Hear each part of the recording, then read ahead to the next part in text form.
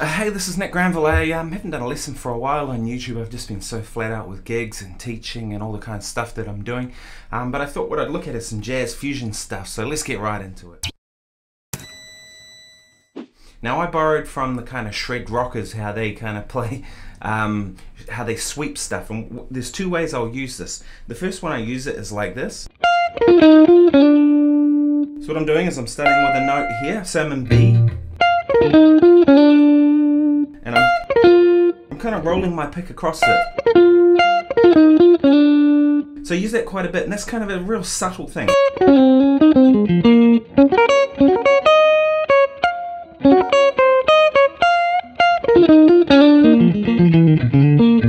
And that works really, really well as something that you can use in a jazz fusion context. The other one that I use quite a bit is I will play up various arpeggios. So if I have if I'm in the key of B flat, it'll be E flat. Right, that's relative in the key. It might be F minor.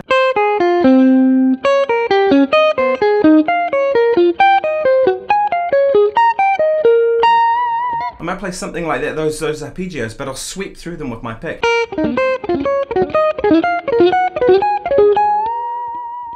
And almost always I end on a bend because it's nice to come out with something kind of high at the end of it.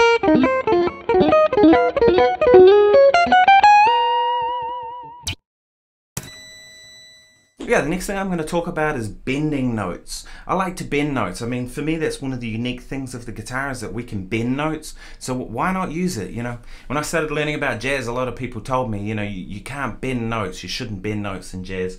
Well, why not? Horn players do it. Why can't guitar players? Now, there's a way to do it and make it sound more like a jazz player, and a way to do it, you know, Wes Montgomery occasionally slightly bent notes. That's a different thing. But if I'm playing in a jazz fusion context, then anything goes as far as I'm concerned. So I'll use bends often, and there's two kind of main bends I'll use. I'll use bends like this. Now your thumb has to come up to support it. You don't want it to go over, but you kind of want it up. So I'll do things like that, you know, which is essentially just pentatonic, but I'm kind of borrowing it from how rock players would bend. But what I'll do with it is I'll put some more jazz type harmony with it. So it might be something like...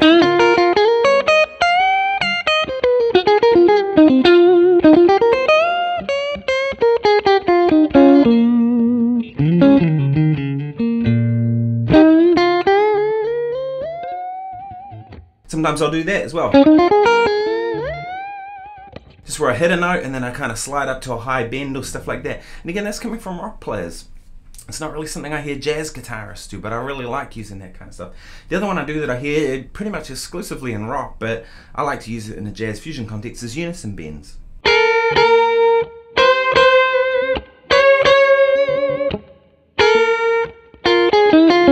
Thing is, if you've got a guitar with a whammy bar, with a floating bridge like this, unison bends are always going to be slightly out of tune. You can't do anything about it. One note's trying to stay where it is and the other one's bending up, pushing that note out. It's just one of those things you have to adjust to. So I'll use unison bends like that, and they're a lot of fun because they just have this kind of gnarly sound that, like I said, comes from rock players. Another one that I use is double stops, and I've talked about this before in other lessons, but double stops for me is something I kind of heard, you know, the classic Chuck Berry. You know, from Johnny B. Good or whatever, but I'll use those in a jazz context. So it might be something like we're playing in B flat minor.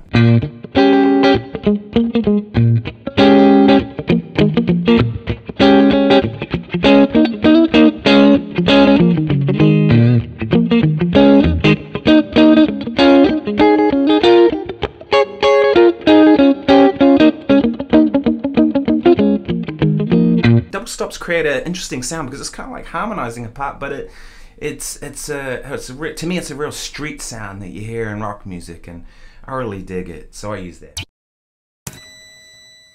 Another one that I do quite a bit is I use triplet runs. So I'll take a couple of notes again, say I'm in B flat, and I'll play 3 notes on one string. I'm in B flat Dorian.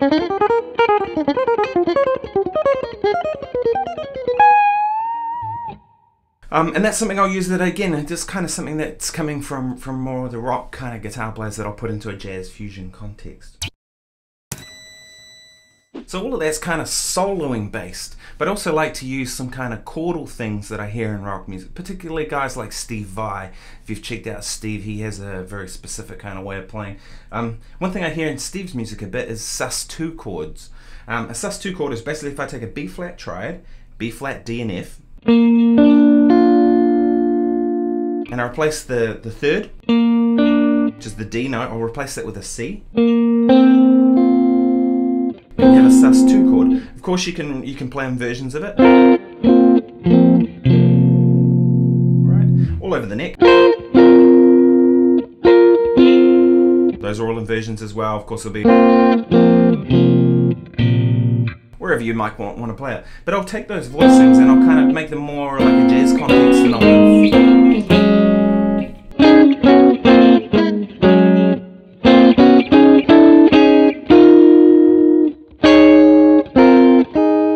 they kind of create a different kind of tonality in that way. I'm kind of moving things around, and it's almost like parallel motion, but I'm using sus2 chords to get to it.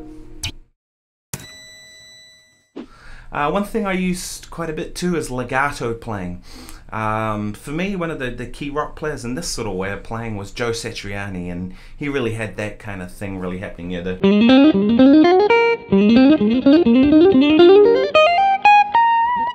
Now there's some young players around on the scene now, guys like Tom Quayle, who's really, really great at this. If you haven't checked him out, check out his legato playing. It's just super, super clean. Mine's not even remotely as clean as his.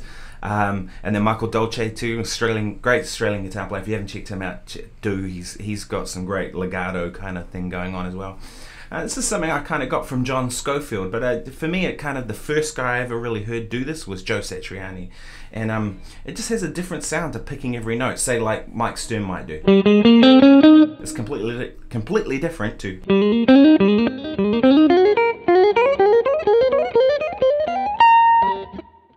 And you know, I'll play whole phrases like that.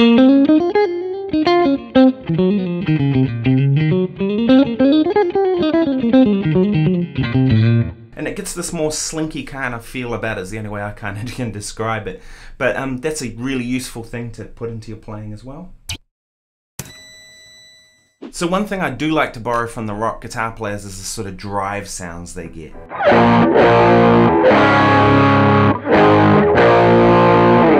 So that kind of tone isn't a jazz tone at all, but I'll use that in a jazz fusion setting.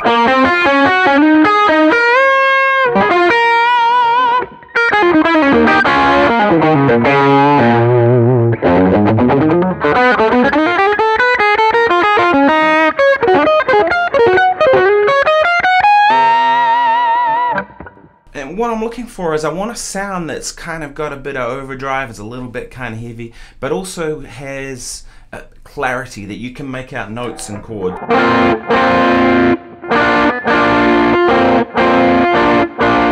You can hear there I'm changing the middle voice, but it's still remaining clear. You can understand what the chord is. So I'll use that kind of sound in a jazz context. For me, what I like is I like sounds that are dynamic, has a bit of drive, but isn't too drivey that you can't clean it up if you play a little bit lighter or whatever. Another tonal aspect I borrow from the rock guys is the use of delay.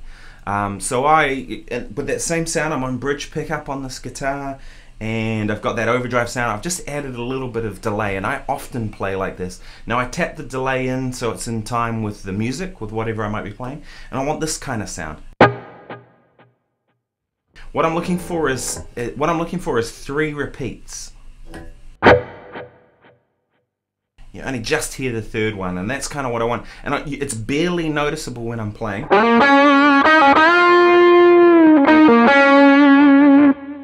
Until you stop. And the thing with that sound is it makes your sound project a little bit more and sustain a little bit more.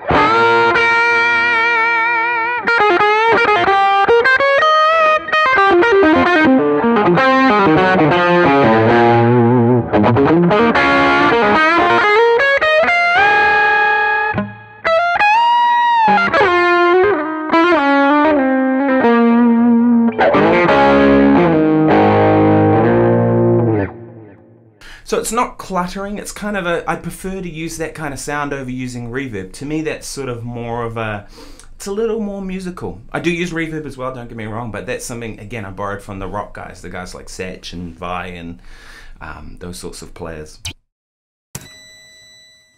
Another sound I borrowed from the rock players, I remember hearing a track called Black Hole Sun, which was done by Soundgarden. And I remember hearing the guitar sound, and that was like it was played through a Leslie cabinet. And that's something that I like to do. Now I know this is not new in jazz or in jazz fusion music. John Scofield's been doing this for years. If you want to check out Oz Noy, he's someone who has a unique take on how to do this. But this is something, again, that I borrow from that kind of sound.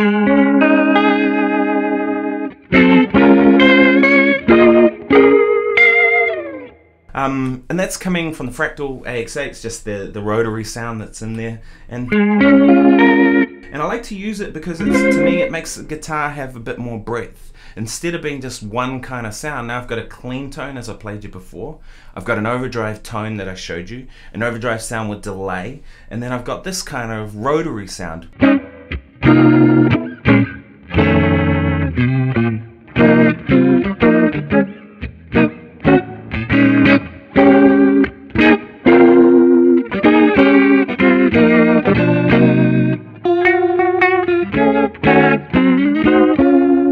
And that creates a kind of interesting kind of tone, and something again that I first heard was in that tune Black Hole Sun.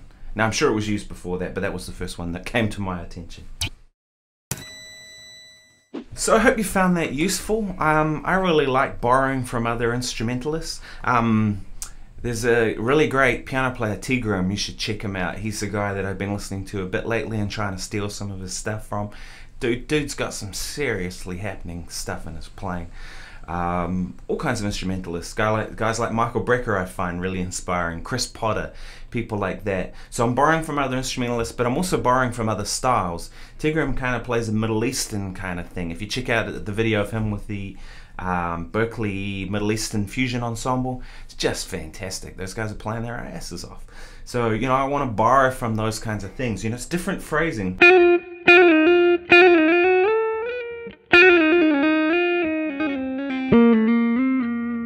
And the thing with rock guitar is it's not anything new. That's kind of been around for a long time. Rock guitar is, it's not a new phenomenon. So, you know, why not use those things and put them into your playing? So just to recap, I talked about tone, I talked about bending, I talked about double stops, I talked about organ sounds, sus2 chords, using triplets and patterns and all that kind of stuff.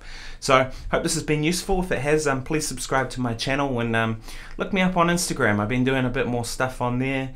I'm on Facebook as well, although I kind of maxed out in the numbers on there, so I might have to look at starting a second page or whatever. I've got a music one, so check out Nick Granville Music. I post on there quite a bit. Anyway, keep in touch and good luck with your music. Thanks.